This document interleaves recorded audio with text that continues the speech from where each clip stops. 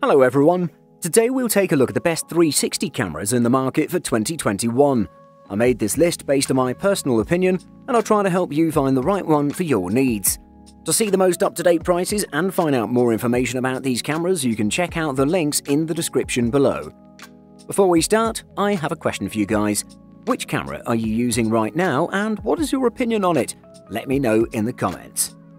Number 5. Ricoh Theta Z1. Best high-end camera. The Ricoh Theta Z1 360-degree camera costs twice as much as the competition, but it could be worth the money in some situations.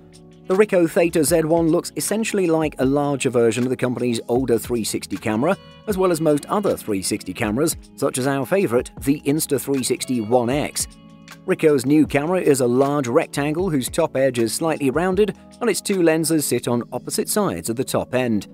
The Theta Z1 uses two 1-inch backside illuminated CMOS sensors, so you can take much larger images and at better quality than with other 360 cameras.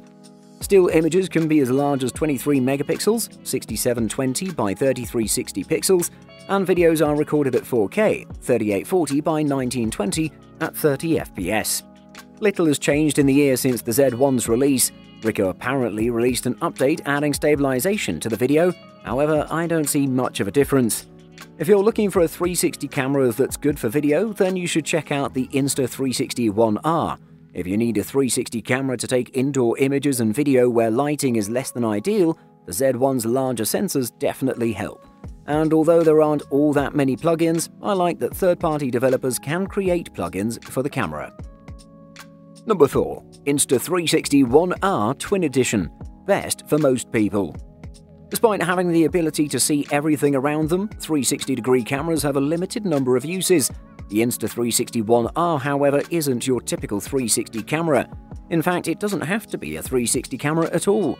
Its modular platform allows you to swap out the 360 lens for a traditional wide-angle action camera lens.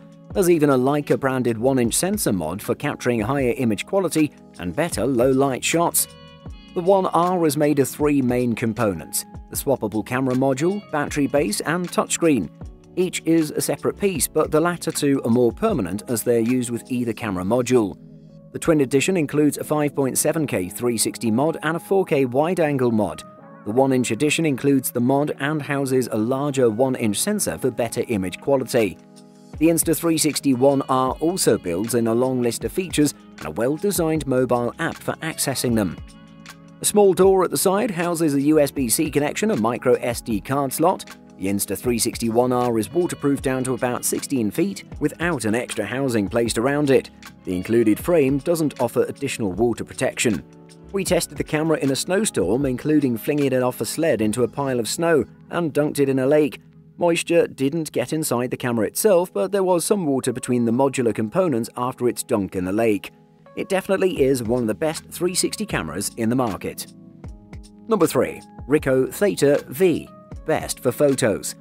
The Ricoh Theta, released in 2013, was the first successful consumer 360-degree camera, but the Theta and its successors were geared for still capture in a market where competitors focused on video. Ricoh's newest model, the Theta V, places an emphasis on video capture, upping the resolution from 1080p to 4K and supporting a high-quality external microphone. But despite playing some catch-up in the video realm, the camera faces some stiff competition, both from less expensive options that match its video quality, like Samsung GER 360, and pricier cameras with more pixels like the GoPro Fusion. Dual lenses capture the entire world around the V, stitching images and video together. It doesn't have a larger image sensor than its predecessor. It's still a pair of 12-megapixel 1/2.3-inch CMOS sensors, but it is a new design.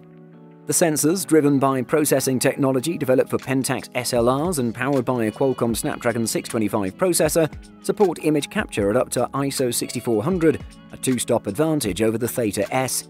Photos are less impressive, but still beat out pretty much every other camera bar one or two. The app isn't a great experience, but once you've set up the camera, you can forget about it. The design of the camera is the best of any 360 camera, and using it in the hands feels natural. Number 2. Insta360 ONE X2. Best runner-up.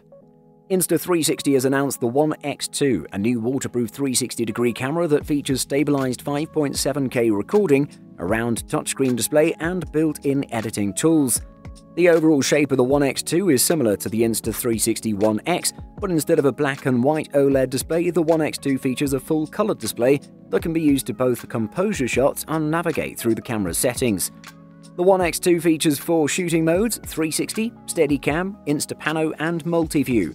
In 360 mode, the camera will capture and stitch together a 5.7K 360-degree video. Steadicam makes it possible to compose your shot from the whole 360-degree view and capture digitally stabilized video that's ready to share off the bat. Instapano is a new mode that captures full panoramas of a scene with a single tap. Lastly, Multi-View allows you to capture 2 angles at once, enabling you to capture both the scene in front of you as well as yourself in 2 separate videos. Provided you use a new powerful phone, travel around with your pockets stuffed with portable batteries, and spend a lot of time learning how to use it to the limit, the ONE X2 will provide you with many hours of entertainment and many more hours of editing. Number 1. GoPro Max. Best overall. Moving on, we have another excellent camera, this time coming from GoPro, and the Max, which is essentially a 360-degree action camera that'll deliver superb footage. This camera is equipped with tons of exceptional videos with 5.6K resolution at 360 degrees, has great reframing, on-camera stitching, amazing stabilization features, and will fit on various mounts that you may already have in your arsenal. Compared to other devices in the company's lineup like the Hero series, this camera has adopted a new body shape and design. For example, this camera has a super vivid 1.7-inch touchscreen display that's great for navigating the menus and previewing your content on the go. This bad boy is also super durable with its amazing rectangular shape that's waterproof, as it can be submerged down to 5 meters. My favorite feature about this action camera is that you can use the same mounts if you have another GoPro camera such as the GoPro Hero 7. 360-degree videos will be shot in either 24 or 30 frames per second, however in the normal 2D mode you can go up to 60 frames per second to utilize slow-motion features. Taking 360 photos is also excellent with this device as it takes a stitched image with 16.6 megapixel resolution and 5.5 megapixels on the 2D model. In the 360-degree department, there is no other device that can perform better than the GoPro Max. Buying guide. What can a 360 camera do? A 360 camera, also known as an omnidirectional camera, has a 360-degree field of view so that it captures just about everything around the sphere. 360 cameras are needed when large visual fields need to be covered, such as shooting panoramas. Image and video resolution. 360 media requires very high resolution to match the HD quality of normal videos. 1080p is the standard video resolution required for HD video in normal cameras.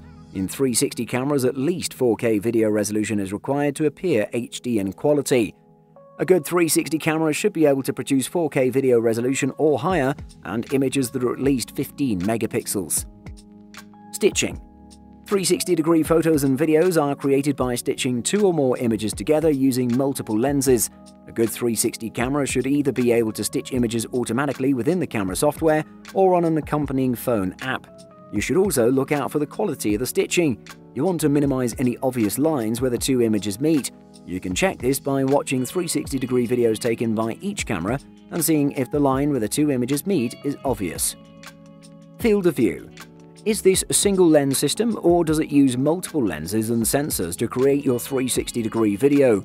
The more lenses or sensors, the less distortion you're likely to encounter as you stitch the images together, although the more lenses and sensors you have, the more stitch lines there will be.